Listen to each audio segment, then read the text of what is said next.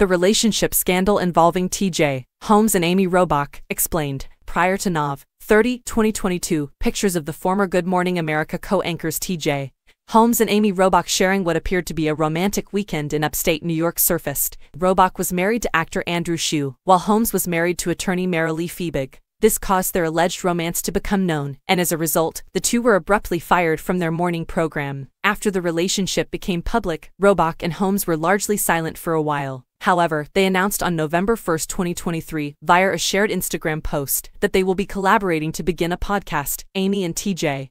On December 5th, their caption said, "How's the official Instagram account doing? #silent no more microphone." After the controversy, Holmes and Robach, who were allegedly already split up from their relationships when their connection became public, have consistently maintained their good attitudes. Shortly after the original reports, in a December 2022 GMA program, Holmes even made a joke about it. "It's unfortunate that it's Friday, you know. I've had an amazing week," he remarked. "All I want is for this one to never stop going. Simply relish it. Observe everything." Robach answered in the meantime, saying, "Speak for yourself. The weekend is really exciting for me, and I know it's the same for everyone else. Here, everyone adores Fridays. To be sure, some of us do." Those positive vibes seem to have persisted far into 2023. Here's everything you need to know about the events behind the dramatic connection between Holmes and Robach. When did Amy Robach and TJ Holmes' relationship become public knowledge? The Daily Mail released pictures of Holmes and Robach on November 30, 2022, which included multiple images of them holding hands in a car, strolling around, and drinking beers. This marks the beginning of the entire story. Both of the hosts canceled their Instagram accounts the same day the photographs became viral.